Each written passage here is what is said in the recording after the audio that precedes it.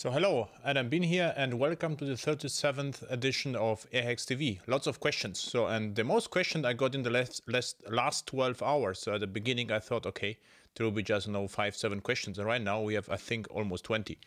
So let's start with the topics. First, tomorrow we have the next bunch of airhacks TV, airhacks.com workshop at Munich Airport. And yeah, really looking forward to this. And what we will do, we start with architectures and microservices, and I'm particularly looking forward to the performance troubleshooting and monitoring, like hands-on what happens behind the scenes on application server, like threading, performance tuning, troubleshooting, memo leaks, whatever you like to hear, transaction timeout, whatever is useful to the firefighters work in our task forces. What I also looking forward to is to the next bunch of workshops. Why?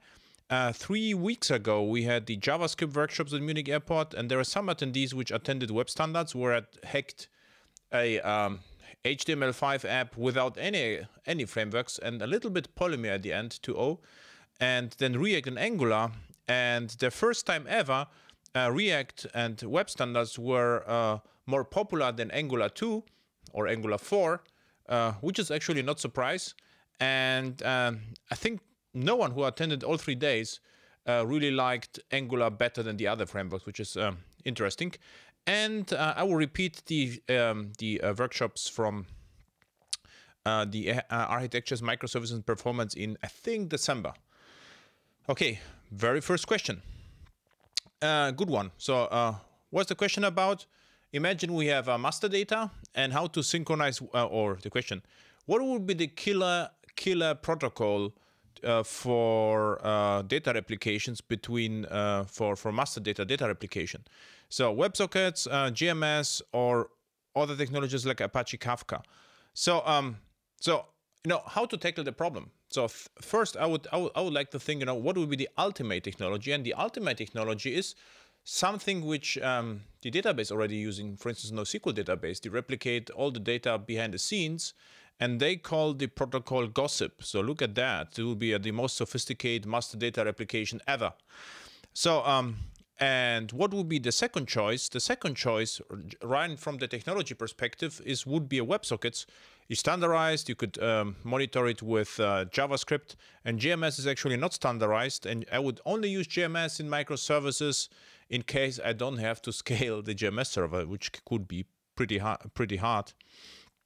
And Apache Kafka is a special case, and to set up Apache Kafka, you will have to set up Zookeeper, and it is, I would say, as painful as as complicated as a GMS server. So first, but I think the main issue here is, so WebSockets is not a reliable protocol, of course, so the messages can get lost. So I ask myself, what is the idea behind the synchronization?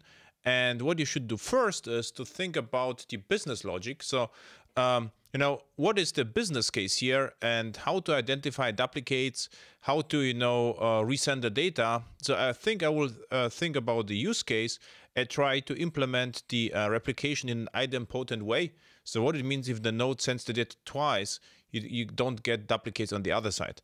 But WebSockets seems reasonable to me. JAX-RS as well. GMS is not a protocol, but if you have all application servers have the same version, then GMS could be also an viable option if you have already a centralized GMS server. And Kafka is a special solution. So I hope we answer the first question. So let's see what happens in this chat. So chat just listens. Twitter is quiet. Very good. So from Jerry, and I think I know Jerry. So I met him at, there was a conference in Denmark. It was called JDK.io or something like this. So I met him the first time. So we have a JAX-RS. So create 201, read 200, update 204, delete is not important. So, and he would like to use this core support for JAX-RS Java 7. And what he says is he would like to have authentication token. And Jerry is absolutely right. So how it works? The CORS protocol, what is CORS? CORS is cross-origin resource sharing, and you need CORS if you would like to communicate from your browser with other servers than you were loaded from. So if I have server A and all my resources are loaded from server A, and I would like to communicate with server B, the server B has to be set up with a CORS filter. And the problem, the challenge here, the CORS filter only works properly, my CORS filter works properly without authentication. If I would like to use authentication, I will have to expose access control expose headers. So I will have to allow this, and I will have to hard code to configure the origin. And I could do this. So how do you handle the situation in your project? I actually implement this. I expose access control expose headers, and I configure the origin. And if you go, hopefully it points to my project here. Exactly. And if you look at the source code, it is really Java-ish. Why? It's a single class with 70 lines of code. So what you have to do is you will have to put the header here, and you are not allowed then to say access control allow origin asterisk. You have to be more specific and say, okay, I allow it from the server. So this is what has to be done. And I guess I could, if I find some time, I'm working on something more exciting right now, but if I find some time, I will enhance this class and deploy, I think, this 0.3 version. So Jerry, thank you for attending the conference, and of course, for the question. So where is Jerry? Here. First of all, thank you for your great blog. Thank you for reading my blog and listening to airhacks TV, of course. By the way, I really enjoy the airhacks TV. So meanwhile, I meet people at conferences, and they point me to the airhacks TV, and yeah, it's a nice community in the chat. So they come from all over the world.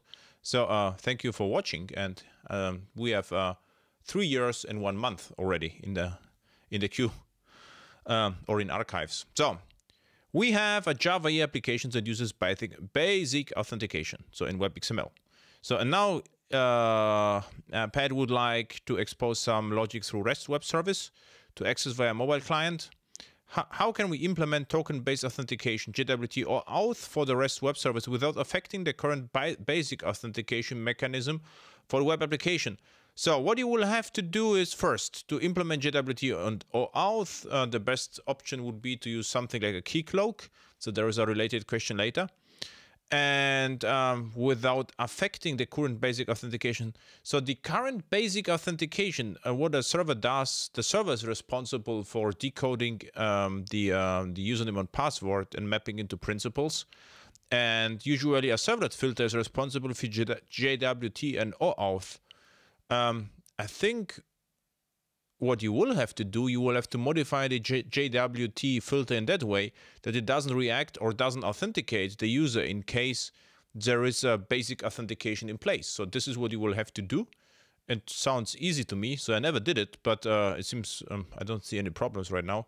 So you will probably look at the header and say if the header contains base64 encoded, I forgot actually what the name is, authorization header, I think, then skip JWT and OAuth.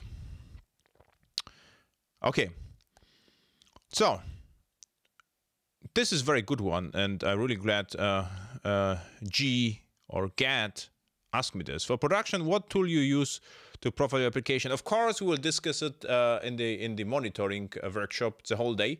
But what I did recently, I created. Wait a second. GitHub.com. Exactly, Firehose. So what I implemented, I actually will record a screencast, probably even right after the show. It really depends how long does it take. But so what this actually is, it is a gateway or a mapper.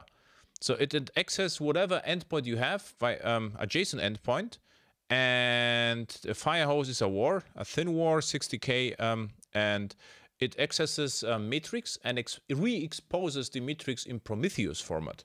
So what the hell is Prometheus? Prometheus is a great tool written, I think, in Go, not in Java, but nonetheless a really great tool with pretty statistics. So let's see, visualization. It comes with Grafana, and it really looks pretty.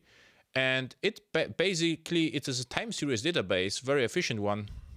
And one Prometheus server is able, to handle multiple hundred of servers. And the idea is here, the Prometheus will talk to Firehose, get, Prometheus ready metrics, and the Firehose will access your metrics in whatever format available. Right now, it a little bit limited. So what it does, it accesses the metrics. Let's see. So I have an example for you. So I implemented a sample service, and the sample service just exposes business metrics. So application, sample service, component, matrix resource, units request, and so forth. And this application, component, units, and suffix are best practices from Prometheus. So at least you will have to provide a value, and value is your value. This kit can be whatever, number of requests, number of orders, number of transactions, whatever you like. And Firehose will connect to your microservice and re-expose the metrics in Prometheus format. So this is what you will have to do, and I suggest you do this. So what it means, whatever your application is doing, it's doing something valuable, and this has to be monitored. Number of sold tickets, number of book orders, number of whatever. So like a business matrix, or sometimes I call it key performance. How it's called? Key performance indicators, KPIs. This is more valuable than tracking, whatever. And what you get for free on application, you get for free through, let's see, can I kill that? Yeah. And then let's start the Payara here. So what do you get for free? You will get the application server matrix. So let's see whether it already started.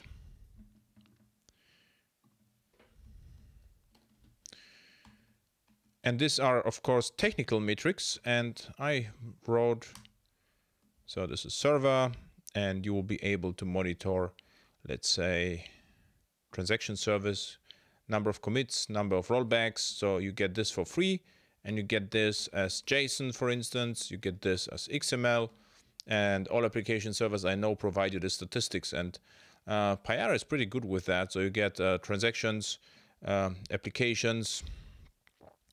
You get the network, file cache, connection queue, thread pools, lots of interesting stuff. So you get it for free. So you get the technical information for free. If you deploy EJBs, they are also going to be re-exposed with metrics. So if you're interested, go to the microservice workshop, Java E microservices, the online workshop. So I did it as well. And but this is somehow useful.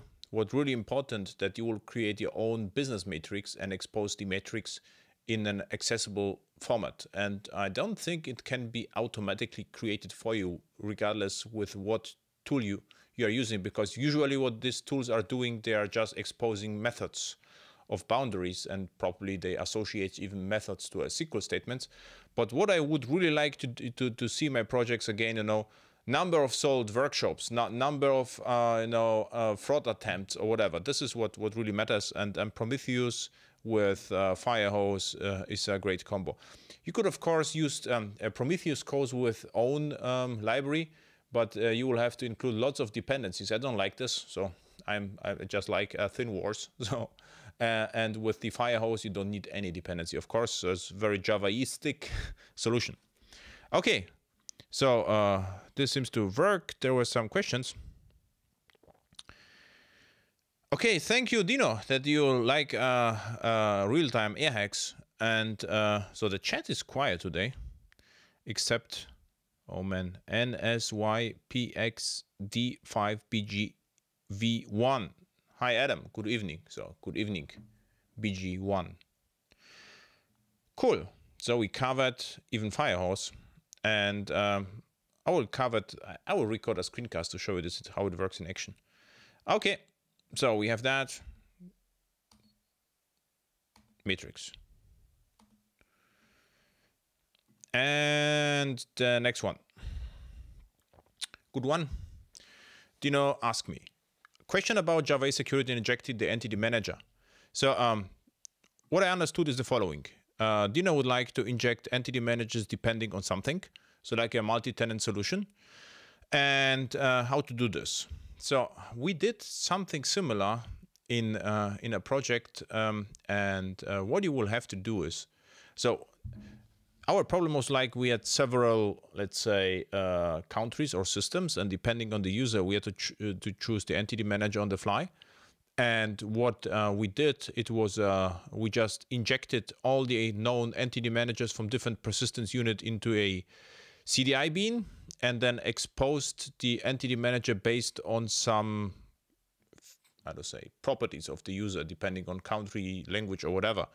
So you can do it dynamically, or you can do it statically. So if you can, I would do it statically, because yeah, it's no less magic. So just inject whatever you can into CDI, all entity managers, and I guess you don't get, you know, multiple hundreds persistence units. Is like in our case there were like 5.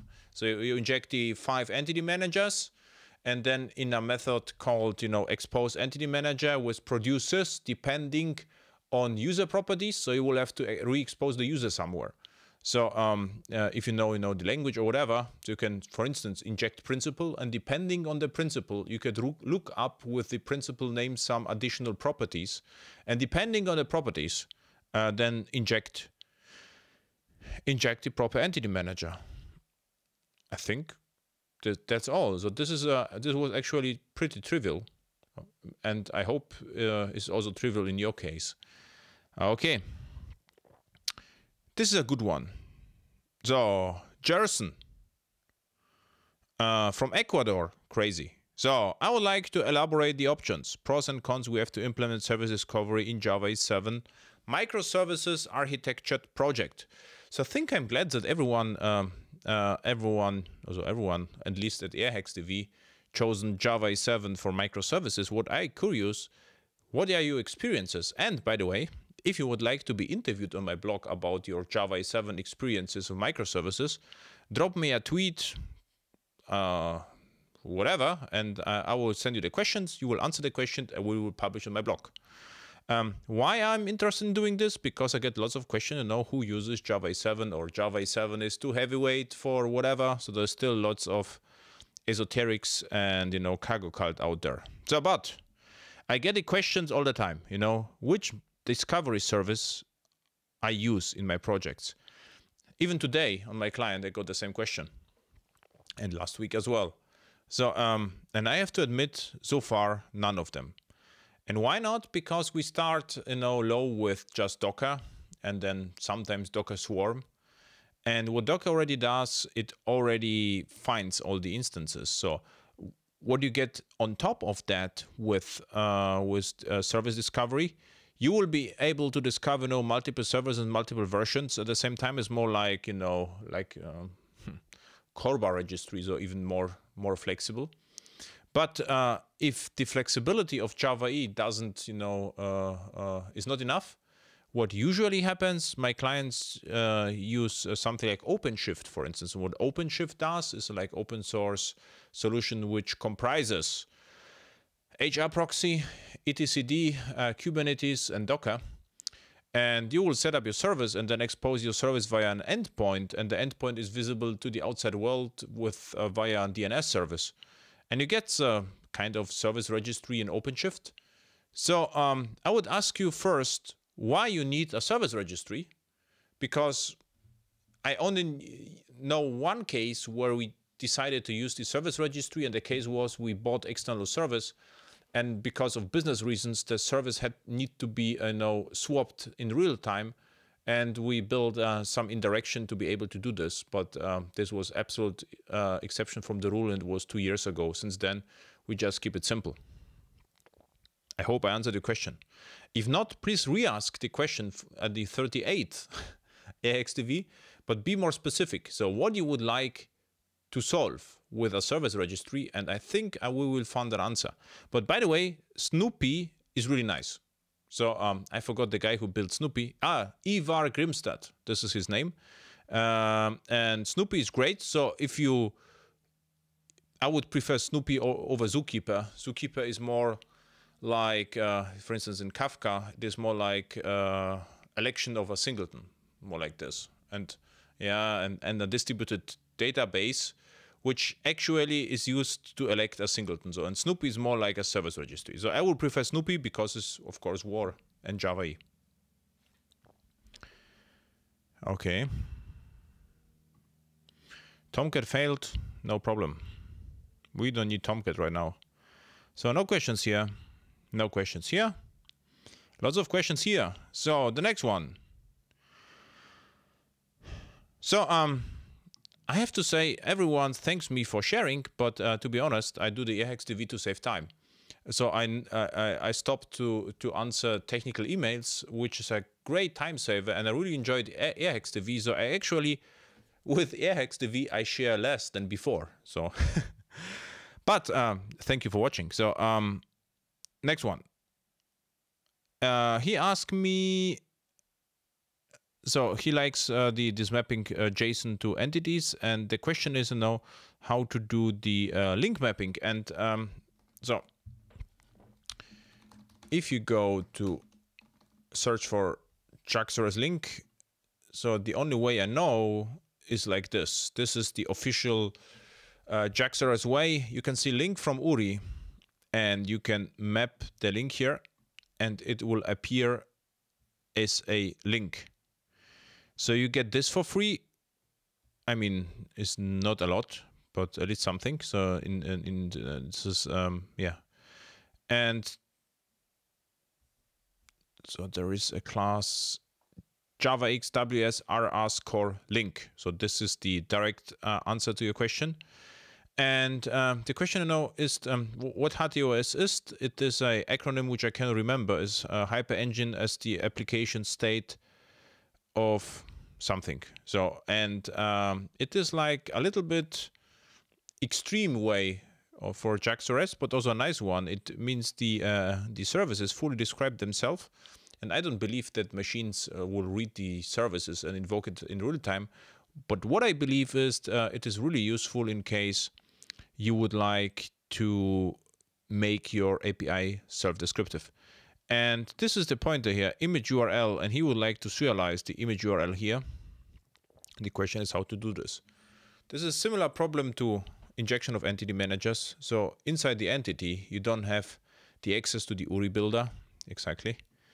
And so we'll have to pass it. Which options do you have?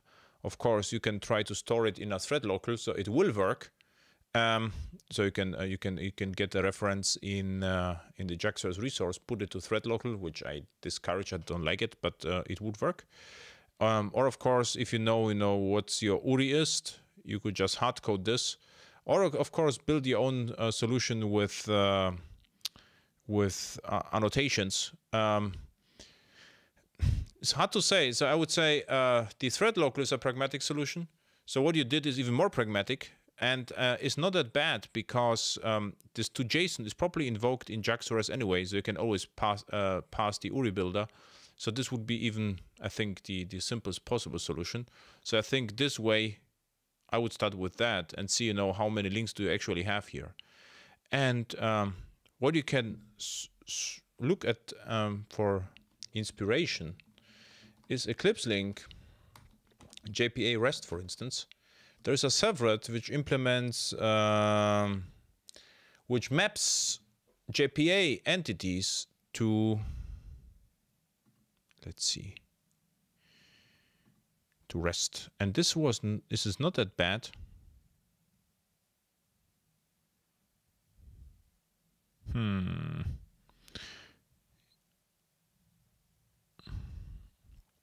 Yeah, it will look like this, but it happens automatically. So you look for Eclipse link and JAX-RS, so they have really nice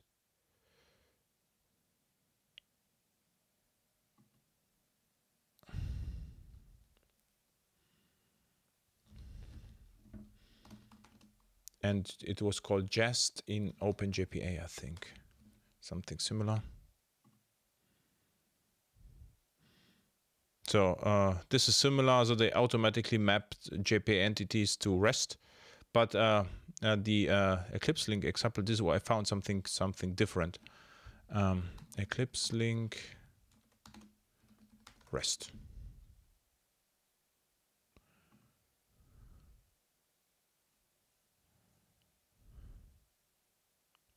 This is still an example how to build REST apps. This could be RESTful data services. Exactly, this is what I meant. So we found this. So I would make it a little bit larger. It looks like get persistence version unit name entity type ID. And what will happen, you will get all the relationships. So take a look at this. It could be useful, at least at the source code, how it's implemented. So it could be useful for your needs. So you can just traverse all the relationships for free. And this is basically a servlet. It's a very old one, a solution which comes out of the box with Eclipse Link. So you have to search for RESTful data services and Eclipse Link, and you will find that. Cool. Questions? No questions?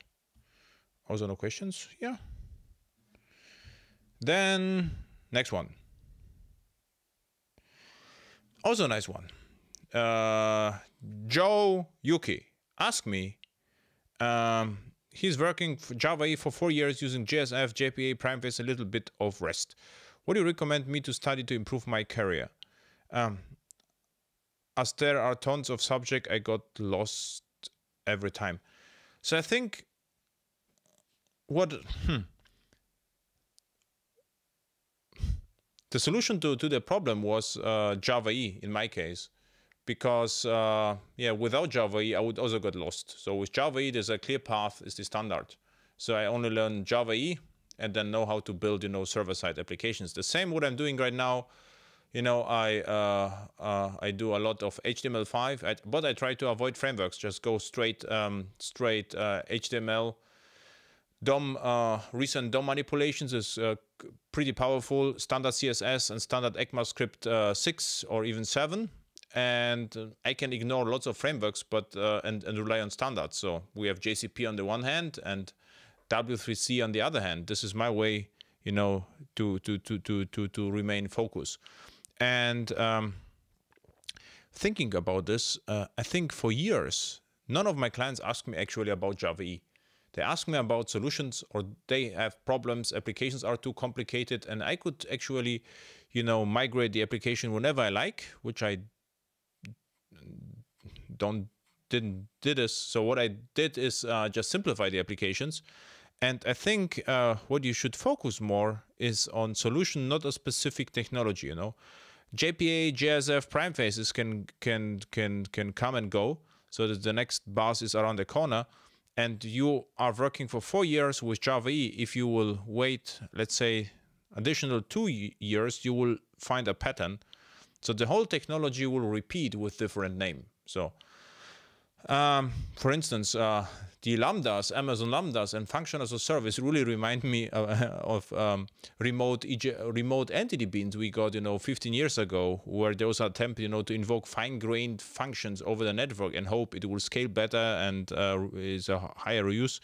So what happened then? A few years later, it didn't work. So the entity beans became local, and the session facade encapsulated the entity beans. But from technology perspective, you will find patterns. Okay, we had it already. Why it didn't work? Why it worked? What was good? What was bad? So you will learn faster and faster. So focus on concepts, not APIs. This would be my suggestion to you. And you will have to enjoy to learn. I think the only thing which matters in our time is really like to learn and play with things. Yeah, this is what I suggest you. Okay, cool. Apache Olingo. I don't know Apache Olingo, so I will have to look Apache Olingo. So Apache Olingo.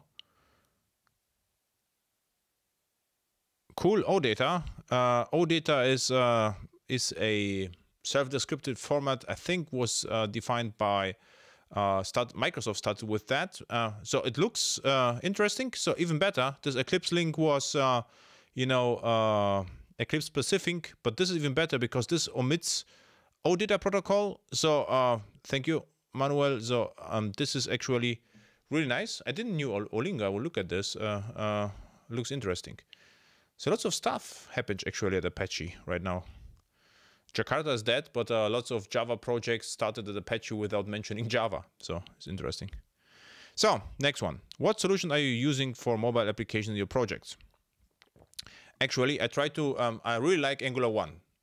I think Angular 2 is, or 4, because there will be no 3, is a bit of exaggerated, my personal opinion, and it really reminds me to, you know, cargo culted Java app with lots of injection and modules without any conventions and lots of configuration. This is what I personally think. If I see Angular code, it's like, oh yeah, it's a crazy Java architects implementing UI.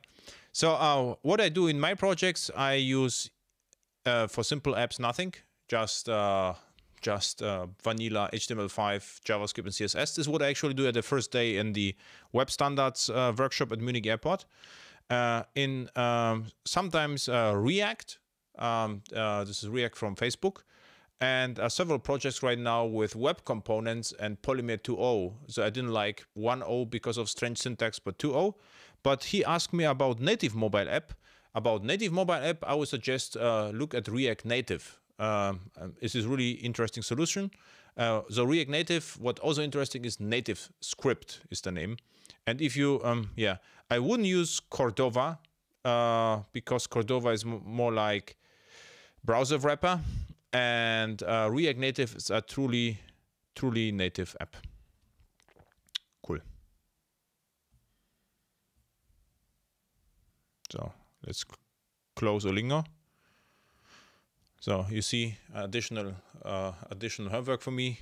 Evaluate Olingo. Okay, so this is a good one. So what's the deal? Why we need this? Context resolver. And what context resolver is, you can register it pragmatically with JAX-RS or provide it in boots. And what you can do, you can add additional something to this. And what is the something? Usually you use for JAX-P. For instance, if you would like to install Jackson, you usually do it with context resolver.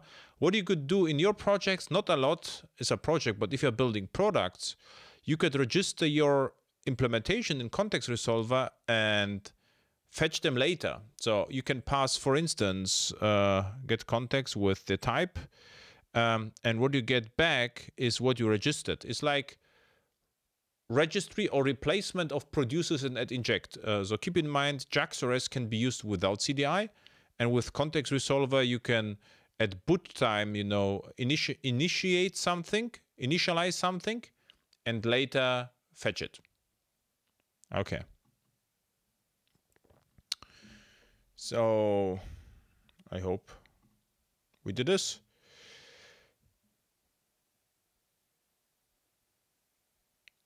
Hard to me because what happens in code reviews, I don't know why, but lots of projects are using lots of WebXML and configured JAX-RS configured classes. So with, I don't know, they configure singletons, paths or whatever. And I just delete everything. So I have to admit, I never used context resolver in my projects.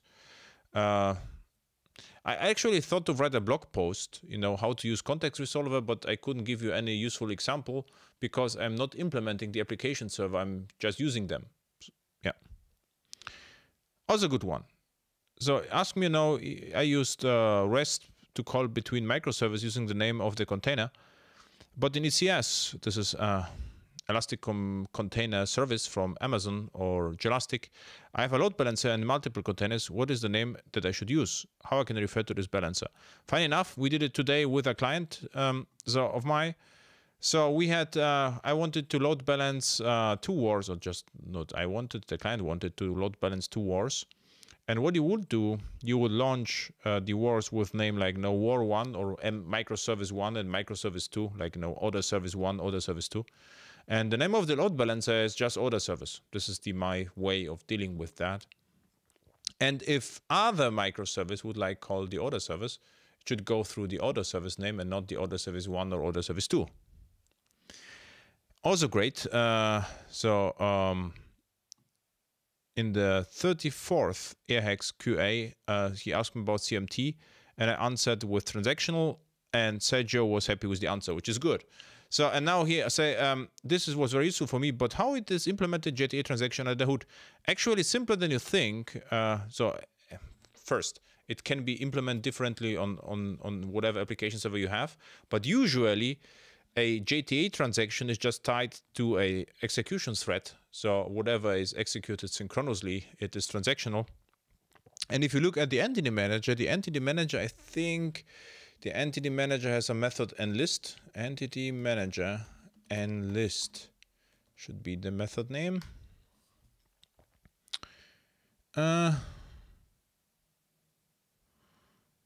Or I thought it was. And with the enlist method, this is like, looks a little bit complicated here. Lots of annotations. But the entity manager or entity manager factory enlists itself in transaction.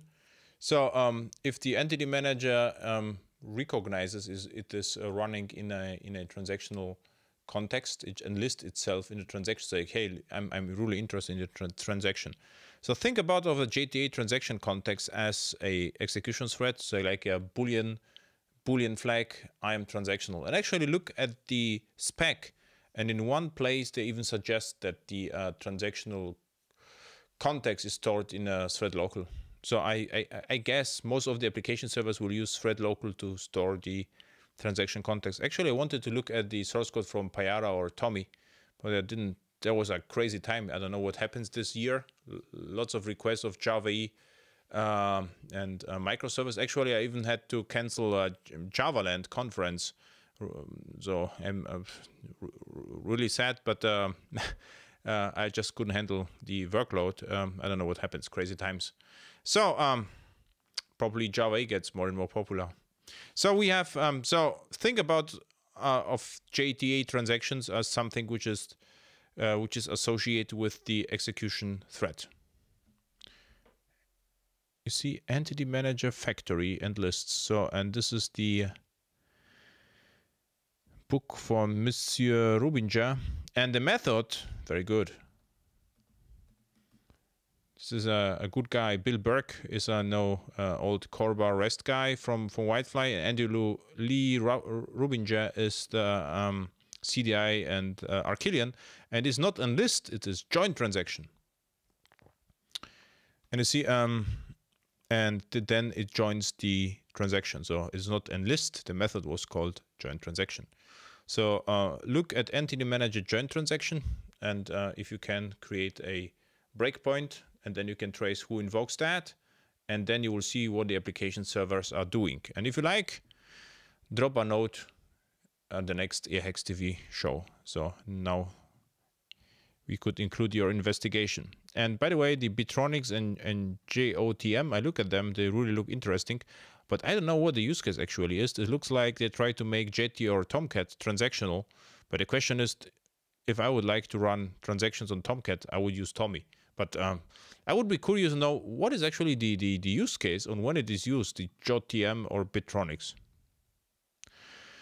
So can you tell us what changes security we can expect to see Java EE 8 in JSR 3.7.5? Of course, Zoteria, GitHub, JSR and 3.7.5. And by the way, I am an expert group member, but a very lazy one. So actually, I broke my wrist, I think it was 2 years ago, and this Java spec started. So I had to cancel some projects, and I hacked like crazy some samples, and then became quiet because of workload. But what you can do, go to the test, and there are lots of implementations or implementation use cases, what you can see right now. And there is an LDAP, JAX-RS customization. So it is completely different and a way easier to use the new security. And the cool story is it even already runs on Java EE 7. On Payara, WebSolidity, and Whitefly, there are some problems with WebLogic, but all other application servers are running well. Yeah, and WebLogic will have to come, of course, with support one day because, yeah, it's Oracle, and Oracle also pushes Java 8 in Java EE 9. So look at this. it is fairly easy to use. There are just different realms with sessions and whatever. So just, yeah, and you see there's already milestone 3, and it worked even 2 years ago. Okay, cool. Very good one. This friendly looking guy says, okay, he would like to migrate Java EE from web application server to JBoss EIP Docker environment. OpenShift is a good one. OpenShift is really nice. And was a nice Java Thin Wars, relates to Java Thin Wars as well, how I called wars without any dependencies. I say, okay, what to do with that? Spring security seems more flexible and straightforward than Java security. Yeah, but very similar to JSR 3.7.5. So look at that. So we had it. Spring Batch. And JSR 3.5.2 is like Spring Batch. Yes, it was, of course, created by IBM and Spring guys, so it has to be similar. And the nice story with Batch, not Spring Batch, many applications use Batch or use Batch frameworks without require the Batch frameworks. Actually, in most cases, they just periodically start something without lots of there's no checkpoints, no redo, no nothing, and then you don't need a whole framework. So I will first check: do you really need a Batch functionality, or just you would like to start jobs in the background? Java 8 and Java API in Spring, this works out of the box. This is what I don't know what it means, because I think you relate to JPA. So, and JPA comes with this type converters, so you will have to write one class to make it work. And probably Spring brings already the converter with Spring. Yeah, exactly. For JPA, JAX-ORS, JAX-B, and JSF. Will Java EE8 bring full support for this Java 8 types? I'm not sure about JPA. For the others, it should.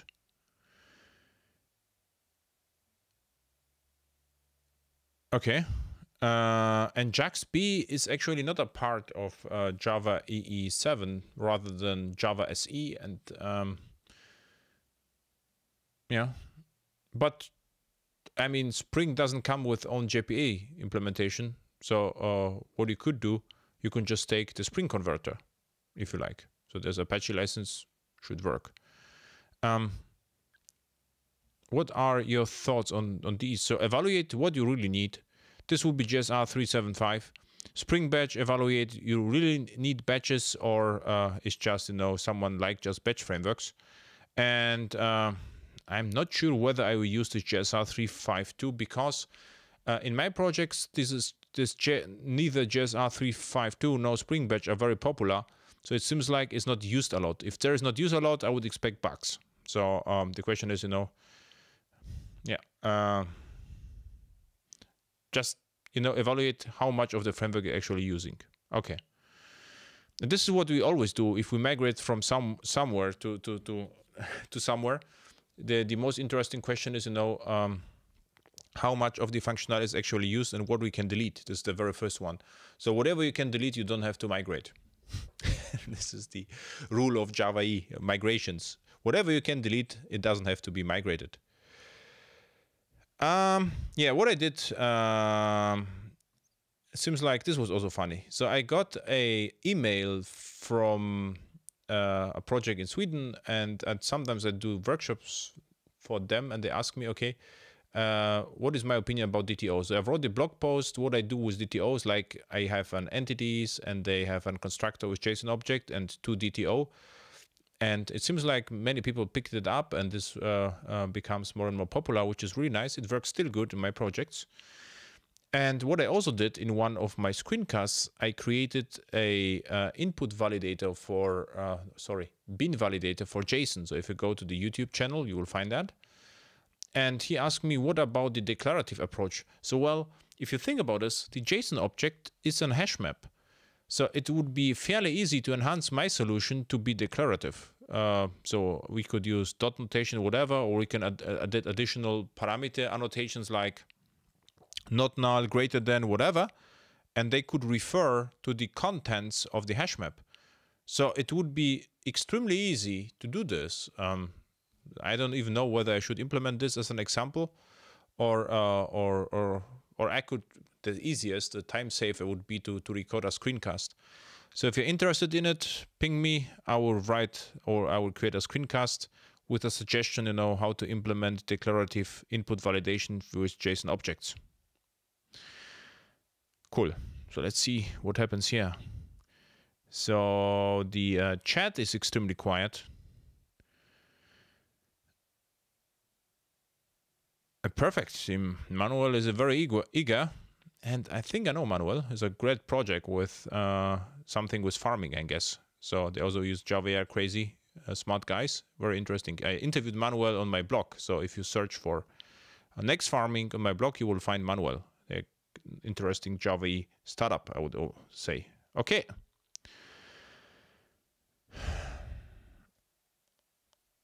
So Monsieur Souls, David, I think I know him from Twitter. So, and this is microservice theory says. So first, I would say, who cares about any theory? So there are lots of theories, and most of the theories are very dogmatic. And if you follow something in very dogmatic way, you always will fail. I think theories work well for 70 or 80% of all cases, and then they just fail miserably. So first, you are right. So this is the theory: one microservice per database. The question is why we have this theory. No, there is a theory, so what is the idea behind? And the idea behind such a thing is that you could, of course, evolve the microservice 1 independently from microservice 2. And so is it easy? No, it is very hard. And unless you know the business logic very well. What you could do then, you could say, okay, this microservice here contains a copy of data from microservice here, and this copy is the right way to go. So what it would mean, for instance, I don't know, I have here, let's say, stock of products, and I can delete the products, and I can add new products, and this would be the orders. So what you could do, I could just, copy the products here. So if the product is deleted here, I don't get, null pointer reference between the microservices, for instance. So, and this is more like all microservices can share a common database. And this is what usually happens in migration projects. No one is able usually to split the database completely. This is really hard. And I would start with that. And after the refactoring, if you split the monolith to microservices, then you know a little bit more about the business logic. And then you could try to attempt, to split the database. Okay. Crazy how many. So I think during I'm talking, you are filing the questions. So this is a conference attendee. It was at if you look at the talk from the CERN conference, at the end we had a funny fight with an attendee who asked me some questions. He's a really nice guy. And he wrote me a mail, but I lost the mail. So I just remember the question. And he said, okay, what we do, we move away from Java EE and we move away from Spring to plain Java SE. And is it viable? Absolutely. So, I mean, if you can live with that, just do this. For instance, a project, GitHub, and it's called Anhydrator. So this project is like ETL tool. I actually was hired by the company to implement for them JSR 352 batch solutions. So we are by the topic right now. And I look at this and say, okay, this looks nice, but you don't really need a batch. What you just need is a flexible solution to, read the business object from one service, convert them, and write them to another service. And you don't even need Java EE. So what it did, I implemented this Anhydrator, and it comes with Java 8 without any external dependencies, I think. So let's take a look. There should be no external dependencies. Okay, this is test. So we have JSON, but there is no Java, it's just test dependencies, and anything else is just for releasing. So there are no external dependencies. So it's not depending on anything. But my client asked me to write, Java EE7 back then service. So we could also now create an own HTTP server without Java EE, but I think which starts a little bit more problematic. So if you have, JAX-RS, it is already nice, and then you will, if you are already in JAX-RS, you probably would like to have dependency injection. So you would like to use CDI, and then you would like to have, a little bit of monitoring. So you will need an application server probably in one point. And, it would be also nice to start threads and configure the threads. So you would use, concurrency utilities. And if you would like to read the database, or you would like to read the configuration from database, JPA is nice for that. So you need JPA, and at one point of time you have everything. And implement this by hand with Java SE, then I think it would be far more complicated or just noisier than Java 7.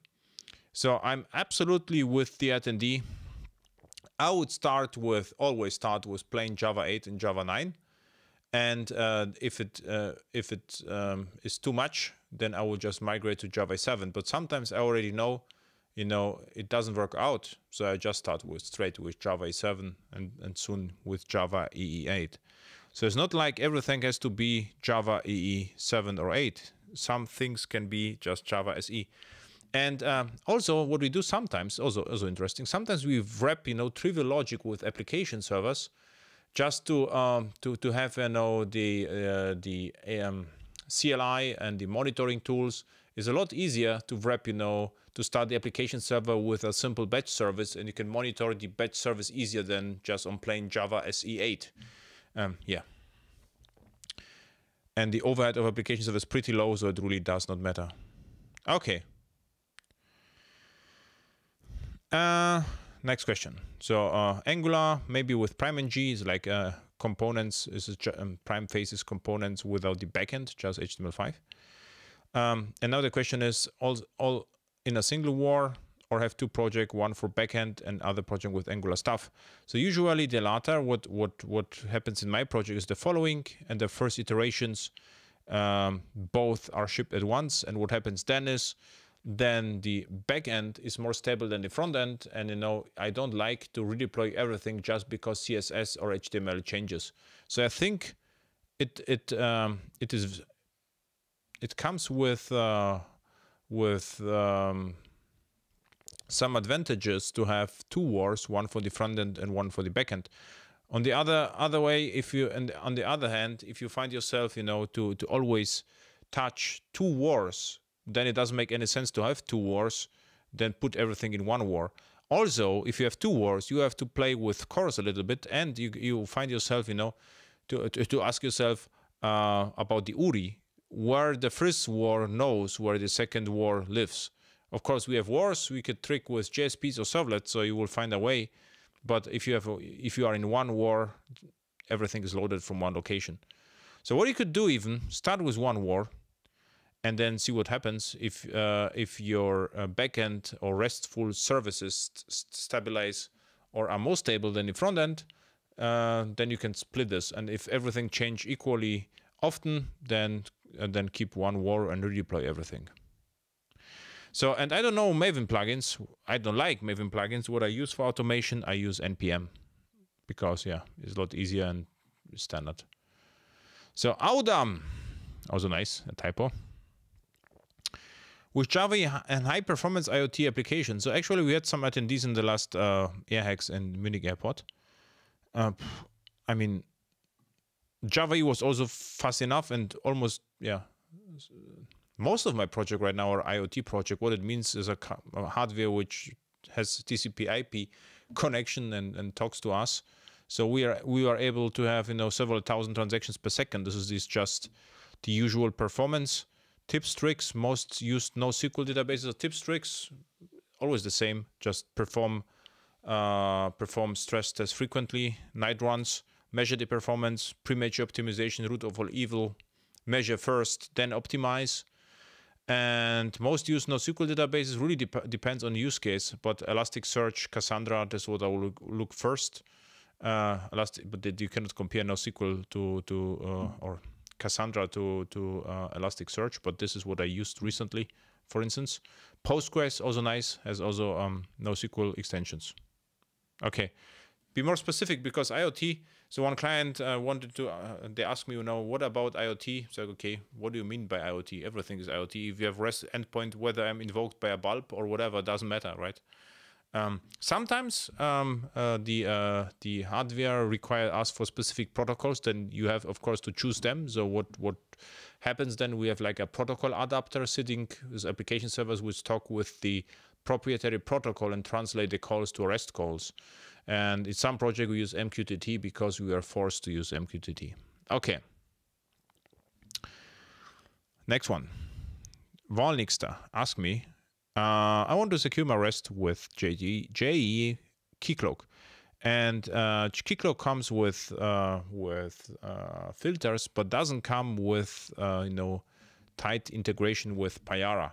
So if you would like to be integrated tightly with Payara, you have to look at OpenIM from Forge Rock. It comes with tight Payara integration.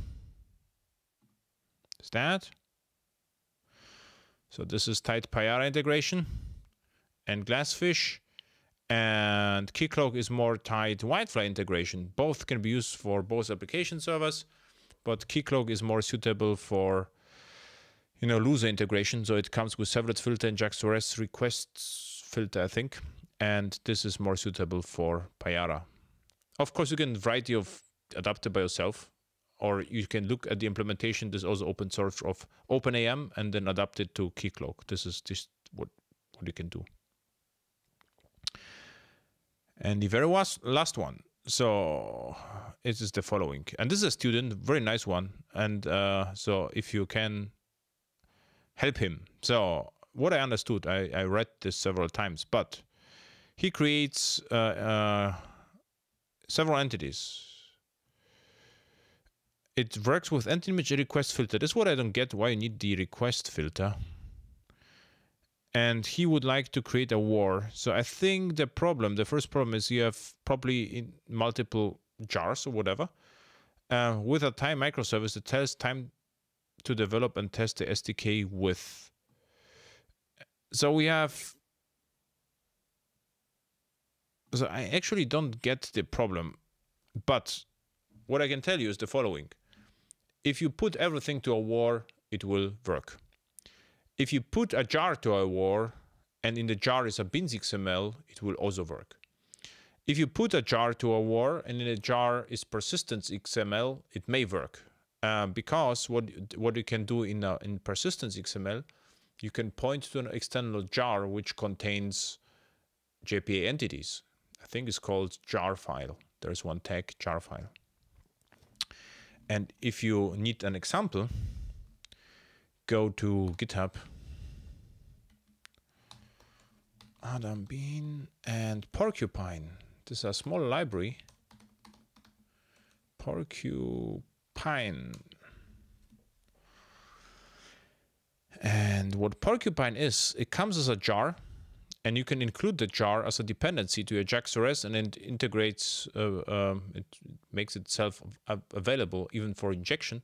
So you can inject, thread pools from Porcupine, although there's an external jar. So just look at this, it works. So if you just include this Porcupine, it will work, make it injectable. If Porcupine will come with entities and persistence unit, it should also work. So I never tried that, but it should also work. So look at this. This could help you, I think, with your issues, because for me,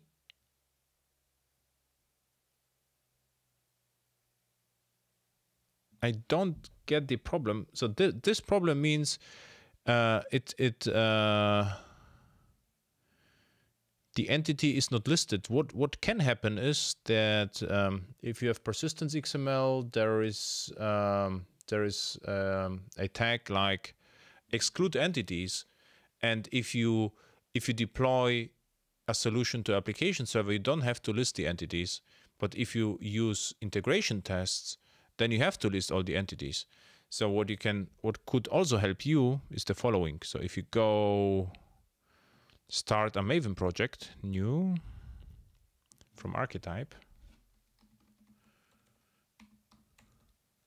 and you search for airhacks, this essentially is what I create always in my screencasts. But this one could be interested to you. interesting to you, this is like a sample project with integration tests, system tests, and unit tests. And what I did here, you will find two kinds of persistence XML. One is meant to start it in integration tests, so with listing all the entities, and the other one is meant to be used on application server without the entities, and both are working. So just take a look at this. This could be interesting to you. Okay, we are done. Questions here?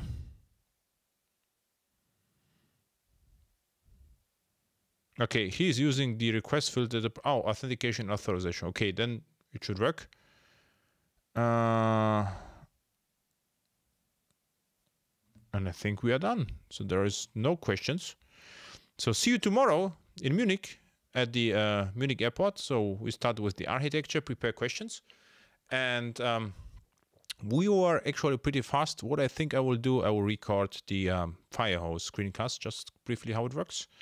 And so thank you for watching. Prepare your questions. See you next month. And I will try to publish it this week, the screencasts. And yeah, see your upcoming workshops, of course, Munich airports. And yeah, and I'm working with something exciting for the online course. So thank you for watching and bye.